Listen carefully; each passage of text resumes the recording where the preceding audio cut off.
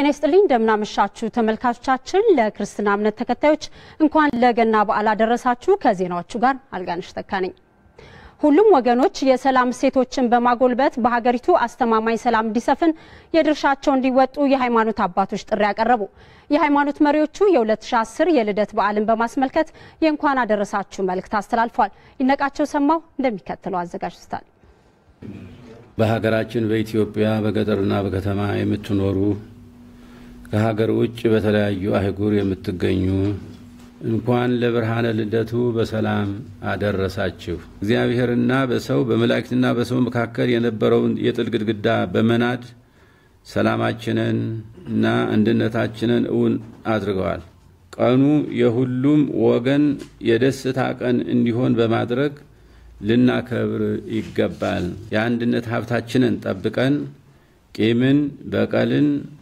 አርቀን የውስጣችንን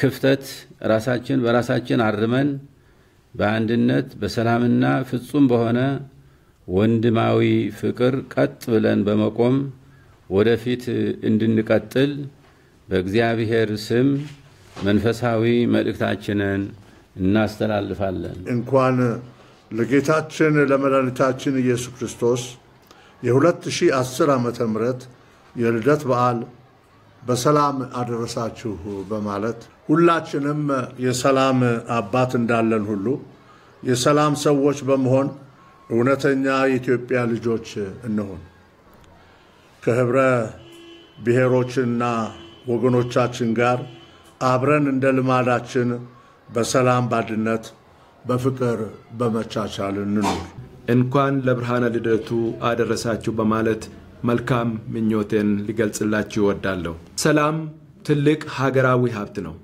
ልትጠበቅና እንክብካቤ ሊደረግለት የሚገባ ነው ህዝባዊና አገራዊ አንድነት እንዲሁም ብሔራዊ ማንነታችን እንዲጠበቅና እንዲከበር የሀገሪቱ ዜጎች ሁሉ የግልም ሆነ የጋራ ኃላፊነት አለባቸው እንደ ሀገር እርስ በርስ መቀባበል እንድንችል አንዱ ሌላውን ማክበር በወንድማማችነት መንፈስ መደማመጥና የአንዱ ወገን ህመም የሌላው እንደሆነ ማሰብ እና እንዲህ አይነቱ ሴቶች በመካከላችን እንዲጎለብቱ ጠንክረን መስራት ከሁላችን ይጠበቃል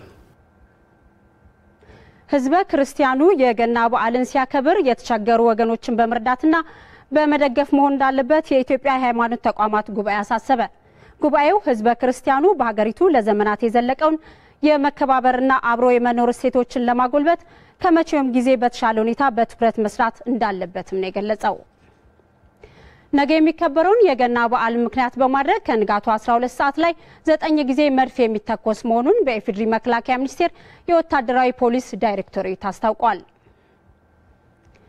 በቅርቡ የተጀመረው የአዲስ አበባ የጽዳት ዘመቻ ዘላቂነት ባለው መልኩ ሊጠናከር እንደሚገባ ነዋሪዎች ተናገሩ በሁለተኛው ዙር የአዲስ አበባ ወርሃዊ የጽዳት ዘመቻ ጠቅላይ ሚኒስትር ኃይለ ማርያም ደሳለኝን ጨምሮ በከተማዋ የተለያዩ ቦታዎች ነዋሪዎች አካባቢያቸውን አጽድተዋል ሜሮን በረዳ ዝርዝር አላት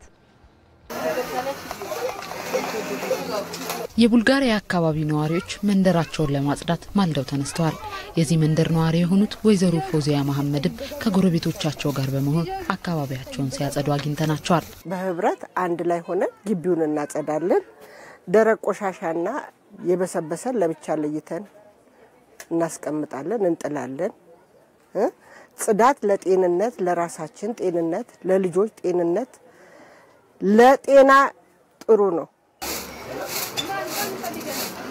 እንዲህ ያለው አካባቢን በጋራ የማጽዳት ባህል ለከተማዋም ውብ ገጽታን ያላበሳት ይመስላል ይህ በጋራ የማጽዳት ባህል ተጠናክሮ እንዲቀጥል ለማበረታታት ደግሞ የኢፌዴሪ ጠቅላይ ሚኒስትር አቶ ኃይለ ማርያም ደሳለኝን ጨምሮ የመንግስት ከፍተኛ የሥራ ኃላፊዎች በጋራ ጽዳት መርሃ ግብር ላይ ተሳትፈዋል ይህ የጽዳት እንቅስቃሴም ተጠናክሮ ይቀጥላል ተብሏል አሁን በየአካባቢው የተጀመረ ስራ ቀስ በቀስ የሁሉም ህብረተሰብ የየዕለት ተግባር እንዲሆን ለማድረግ የሀገር መሪዎችን ጨምሮ በወር አንድ ጊዜ እየተገናኘን እንደዚሁ ጽዳት እንሰራለን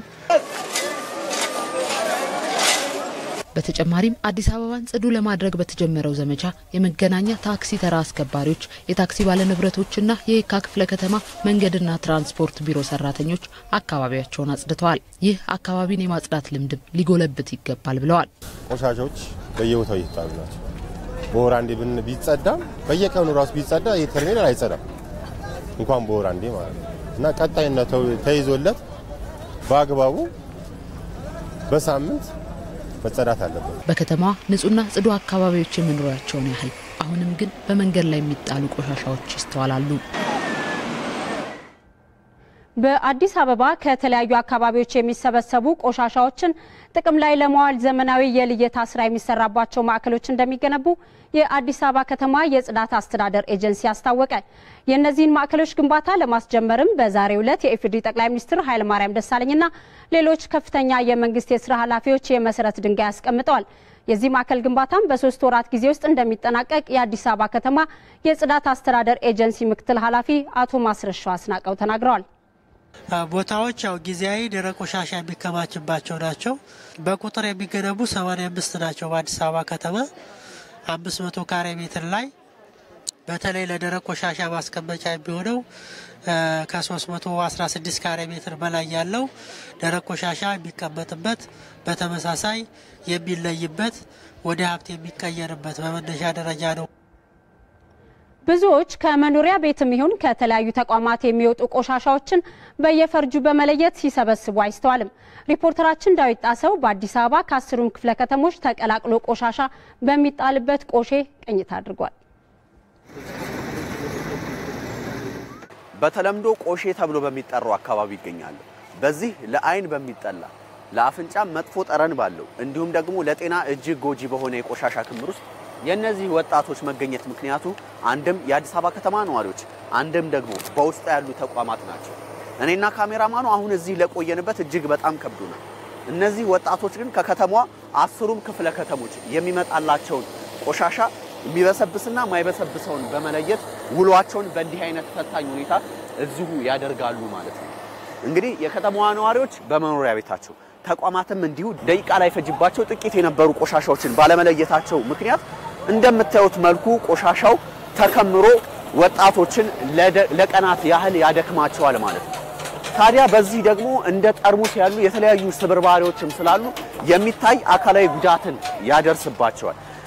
ከኢንዱስትሪ የሚመጡ ተረፈ ምግቦች ከተለያዩ የቆሻሻ አይነቶች ጋር በመቀላቀልም እንደ ሰልፈር ያሉ አደገኛ ጋዞችን በመፍጠር በአይናቸውና በሰውነት ክፍሎቻቸው ላይ ጉዳትን ያደርሳሉ።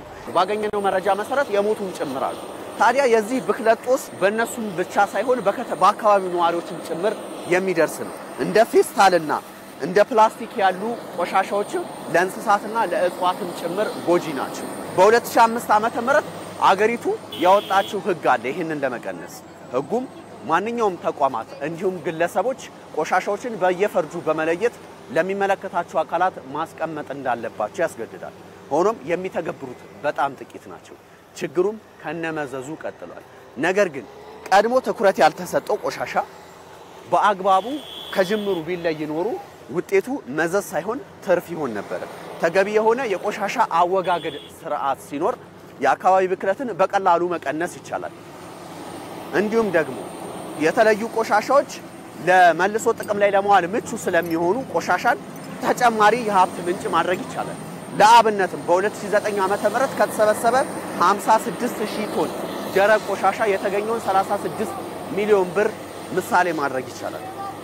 ከገንዘቡ በላይ ግን ቆሻሻን በየፈርጁ መለየት የአካባቢ ብክለትን ለመቀነስ ያስችላል። እንዲሁም ደግሞ የነዚህን ወጣቶች በአደጋ የተከበበ ልፋት ያስቀራል። ለኢቢሲ ዘገባ ዳዊት ጣሰው ቆሼ። ተመልካቾቻችን የኢህአዴግ ብሔራዊ ድርጅት አመራሮች የሰጡት መግለጫ የመጨረሻ ክፍል ቀጥሎ ይቀርባል።